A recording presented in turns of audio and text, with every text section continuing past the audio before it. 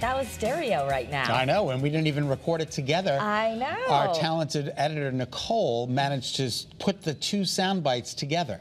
I love it. Love it. All right. Happy Thursday, everyone. Happy National Coffee Day. Yes, it is National Coffee Day. That Although doesn't Dr. mean Laura, that you're allowed to slurp next to me. That's true. We just had Dr. Laura Saunders on Great Day at 9A, and she said that you really should stop drinking coffee like about 5 hours before you go to bed because the caffeine lasts about that long. Yeah, I can't drink I only drink a cup in the morning. That's but what I do too. I really don't drink coffee after 2. Well, but you go to bed so early. I go to bed at 7, so yeah, like 2 o'clock's my cutoff. Yeah, I don't drink it in the afternoon or it affects my sleep. But you don't put sugar in your coffee, right? No, just black coffee. Just black coffee. You don't even do cream. No. Wow, I do cream and sugar. But see, the coffee is what you need, not the rest. I know, but I don't really like the taste of plain coffee. And you know what? Another thing you can do is what I do have in the afternoon, and Denise and I used to do this together, is have your green tea every day because that gives you the kind of caffeine in there? A little bit, but it won't keep you awake. But it does have L-theanine, which is good for anxiety, and it helps burn fat. Aha! There's a lot of good things in green tea. Then sign me up. If it's going to burn fat, maybe my head will fall off. Is there a green tea day? You never know. Maybe there is. Hey, some sad news coming out of Hollywood. Coolio, the 90s rapper who lit up the music charts with hits like Gangsta's Paradise and Fantasy Voyage, he died at 59. Yeah. That's really young. Really young. So, Fantastic Voyage reached #3 on the Billboard Hot 100. He won a Grammy for Best Solo Rap Performance for Gangsta's Paradise. That was the 1995 hit soundtrack from Michelle Pfeiffer's film Dangerous Minds. I forgot that was in there. I love Michelle Pfeiffer. Yeah, me too. Get Married to the Mob is one of my all-time favorite movies. Oh, okay. My all-time favorite comedy movie is Married to the Mob. And I just love her. I mean, there's no one else who could play Catwoman. Tony! She looks like a cat. Tony, everything we own fell off a truck.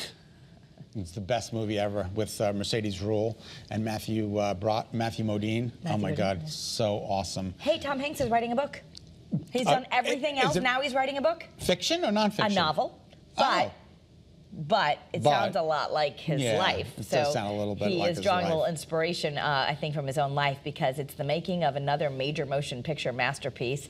That's the name of it. It's centered on a colossal, star-studded, multi-million-dollar superhero action film, and comic books are crucial to it. That sounds fake. Okay, not. It's really his autobiography. I look at him now and I think of him as the Colonel in Elvis, and I didn't even see the movie. But he just reminds me of... Well, he did a great job on that. And you forget that he's Tom Hanks in that movie. You forget that he's Tom Hanks. And he said it's a result of one smoking hot typewriter.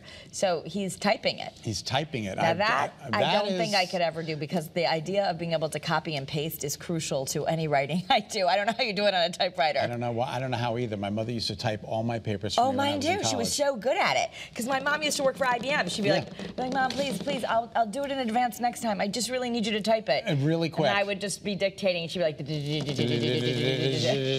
It's fantastic. Our mothers have many talents. Ding. Ding. Ding. All right. It was great. Thanks, Mom. I still can't type. Thanks, Mom. I know, I can't type either. Okay. But I can dictate really well, as you know, with my voice texting. Carol walks around the newsroom, I swear to God, Dennis, I need you to get me some coffee and pick up the kids at 3 p.m. No, that's... And also, he's working at night. Okay, Dress for Success is coming up tonight. I have to remind myself to do everything good. I'm like, would you put the phone down? That's Siri. She's my personal assistant. Because, hey, Siri, remind me to yell at Scott. And she does. Yeah. All right. Now, you know how to do that? No, I don't know how to do it. Oh, yeah, you put the... Yeah. Hey, Siri, remind me every day to fix Scott's eyebrows. Is she going to talk to you? I don't hear anything. Just put it on there. Fix Scott's eyebrows. Oh, so it went right to the calendar. It says tomorrow and daily. All right, very good. All right, now don't worry, this house won't put a spell on you. But fans of the Hocus Pocus, I loved Hocus Pocus. I know. They can stay at the Sanderson Sisters Cottage this Halloween season, Kara. It's a creepy abode. Creepy. In the remote woods of Salem, Massachusetts. It's an Airbnb, and it was recreated in honor of Hocus Pocus 2, which does start streaming on Disney's Plus on Friday. You might want to start getting Disney Plus so you can watch this. I didn't realize that. Are they reprising the roles? Like, is Bette Midler coming back? Yeah. Cher? They're all coming back? Yeah, it's a big deal. Oh, my God, I got to watch this. Kathy Najamy and Sarah Jessica Parker. So you can okay. go on, this is only share. $31 to stay there, but you have to go on Airbnb and see if you can. Oh, it's a contest. Yeah. Okay, well, look at that. It looks beautiful. Unbelievable. I really have always wanted, they say Halloween weekend is not really the best weekend to go to Salem because it's so crowded. So crowded. But I really do want to go spend a weekend in Salem. There's some amazing things there. Yeah, you'd fit right in. Why? Because the past life lady told us I was a witch? Yes, absolutely. All right, now the Chicago History Museum is also getting spooky just in time for Halloween. You're a very good witch. The new exhibit is titled Haunted Dolls and Histories Horrors.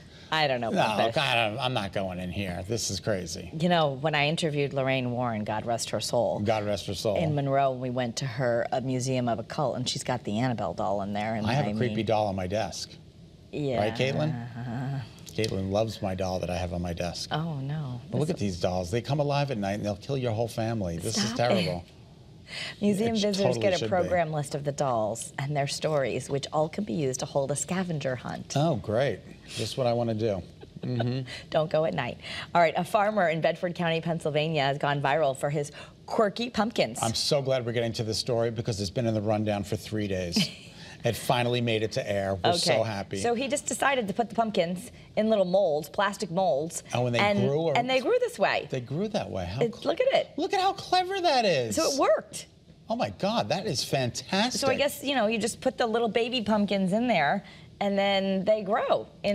Right now, he's got Frankenstein, Dracula, and skeleton pumpkins, and he wants to create a lot more next season. Now, that I could get into. Better than carving.